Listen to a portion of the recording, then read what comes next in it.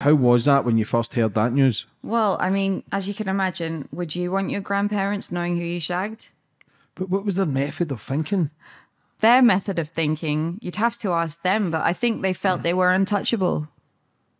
You know, because Russell was being encouraged to act this way. And Jonathan Ross was like a sniggering little schoolboy, like just joining in.